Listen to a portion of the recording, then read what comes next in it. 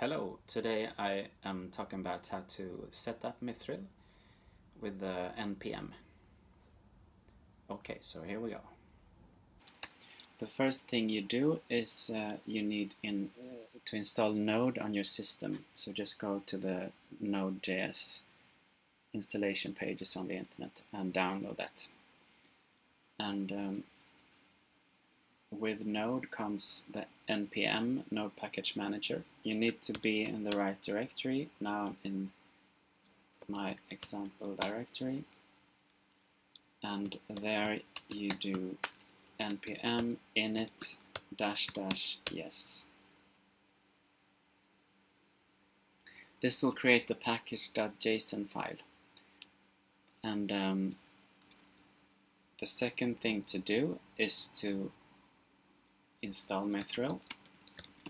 npm install mithril.save. And I'm following the instructions on the Mithril installation pages.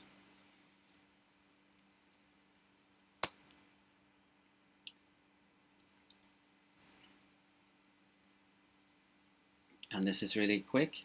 You get a few warning messages, but you don't have to worry about that. And now you are ready to install webpack. Webpack will take your Mithril project and pack it into a file called app.js. This takes a little bit more time.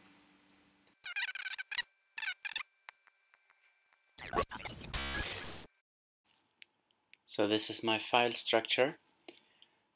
I have an index.html file, so I just need to write a template like this and add a script source, and I can write bin/app.js.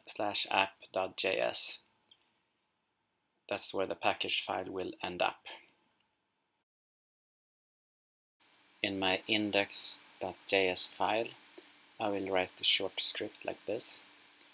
Just require Mithril and type out with a render function hello world in document body, or hello something.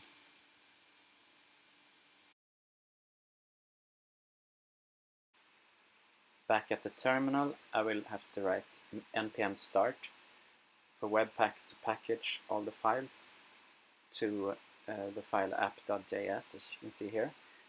The extension watch means that webpack is watching the files for changes. So if I change anything, it will package the files again. And then just go back to the browser, open your index.html file, and it should show up like this.